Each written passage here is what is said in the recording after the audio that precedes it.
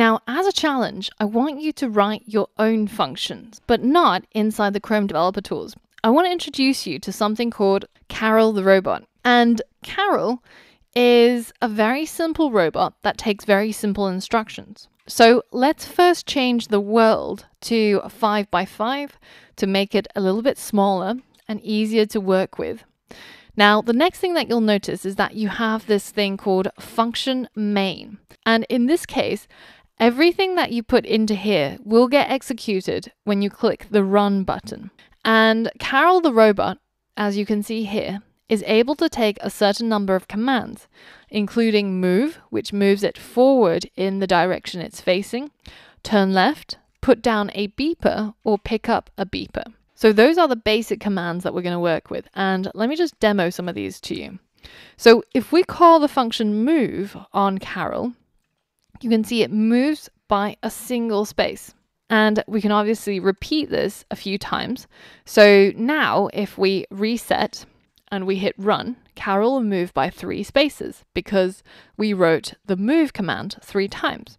So everything you place into this function main will get called when you hit run, but you can create more than one function. So for example, I know that I can make Karel turn left by simply writing turn left, run, and she turns left. Now, if I wanted her to go around in a circle, then I can simply create a function called go in circle. And inside this function, I can say maybe move 1 step, turn left, then move, then turn left, then move. And now I can go into this function main and I can say go in circle, calling that function that I just created down here, which of course will execute all of the code that's inside the curly braces. So now if I reset and I hit run, you can see that Karel goes in a half circle.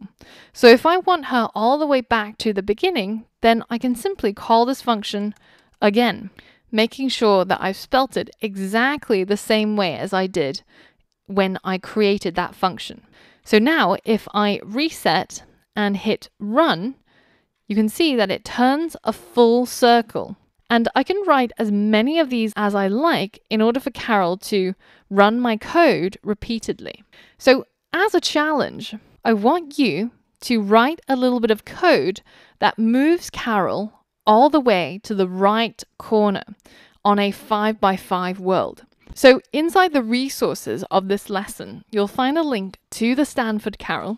So I want you to set the world to 5 by 5, delete what's currently inside function main, and to write some code that gets Karel from the bottom left corner to the top right corner, remembering that you can always take a look at the reference to see what commands Karel is able to use. So pause the video now and give that a go. Alright, so that shouldn't have been too difficult, and there's many ways of solving this challenge, so it doesn't matter which way you used as long as Karel ended up over here when you hit run. So one way of doing this would be getting Karel to go 1, 2, 3, 4 steps forwards. So that would be move 4 times. And then to turn left and then move 4 times again.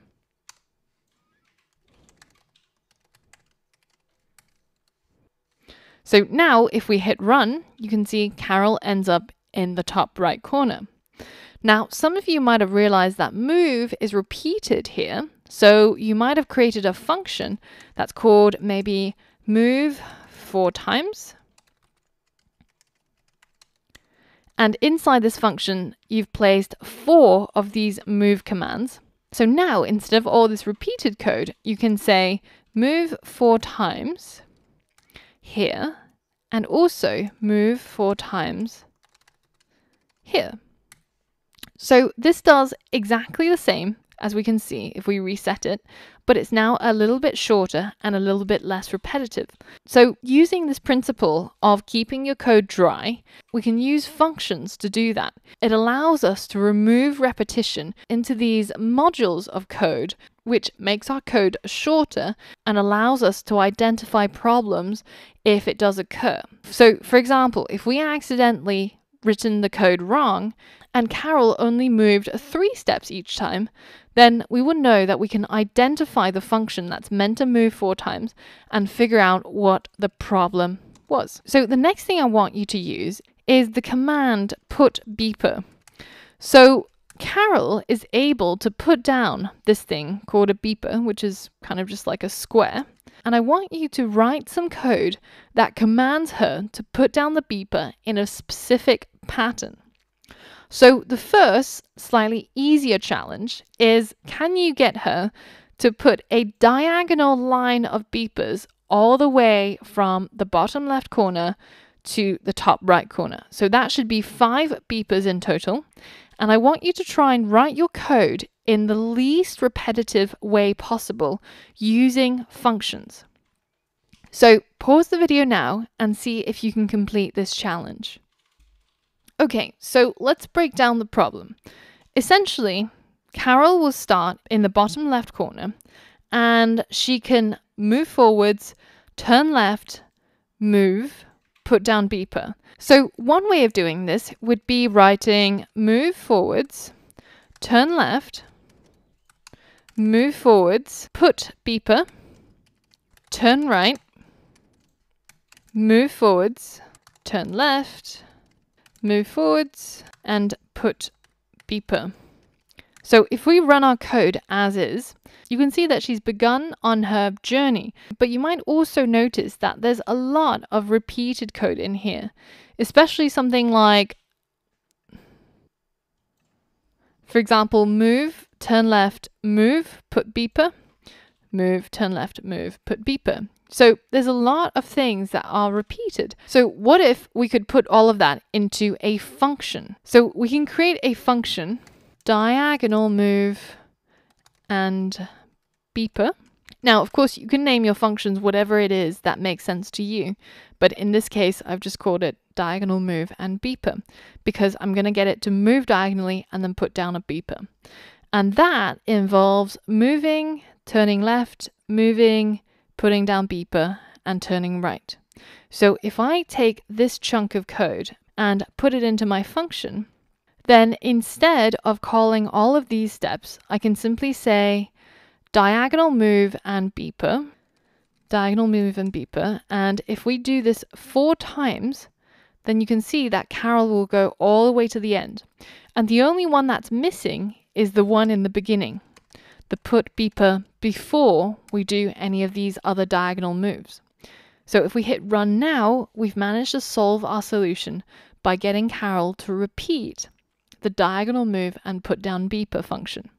Now, you might have solved this challenge in a variety of different ways, and that's fine. As long as you got Karel to perform this functionality, then you have succeeded in completing the challenge. Now, for the final optional challenge, if you want, I'd like you to challenge yourself to see if you can get Karel to create a chessboard pattern like what we have here.